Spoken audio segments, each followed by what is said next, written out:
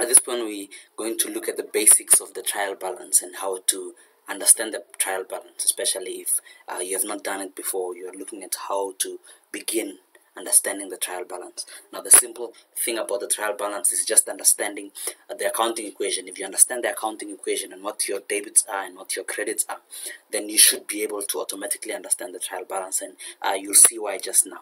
In the accounting equation, we look at assets, equity, and liabilities and what affect those three. We also have income and expenses. Obviously, income and expenses go into our equity section. Income is credited and expenses are debited in the equity section of the accounting equation. So if you understand that, then that is the same application that we use for the trial balance. Now, here's what I'll do. I'll put my assets there. Now, if you have assets or your assets have increased, then you put your assets on the debit side, and then if you have equity and they have increased, then you put them on the credit side, as the accounting equation would say. Then if you have expenses, we have expenses. Whatever expenses those are, they would be debited, as they would be debited in the accounting equation on the equity section. And then we have income. Income would be credited also on the equity section of the accounting equation.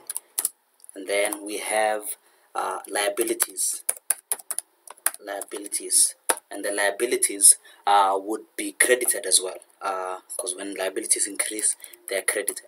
And that is it. If you can understand that, then you can understand what is an asset, what is an equity, what is an expense, what is income, and what is a liability, then you should be able to apply it accordingly. And that's how you do your trial balance. Now, for instance, an asset, if they say you have, if they show a bank balance of, for instance, 50,000 rands, then you will put bank as the description, and on your debit side, you'll put the 50,000 rand.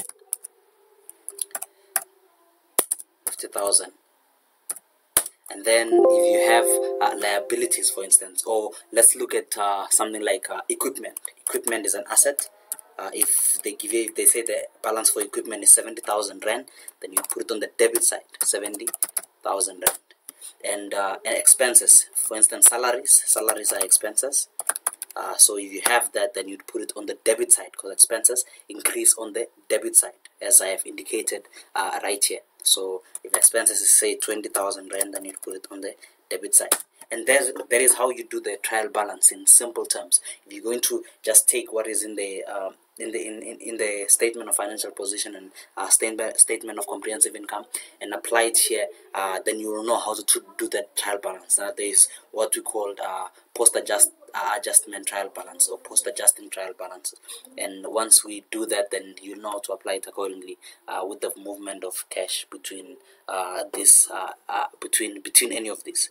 And that is how you do the trial balance. So there are simple rules that you apply, the exact same rules that you apply in the accounting equation on your debits and your credits. Then you should be able to understand the trial balance.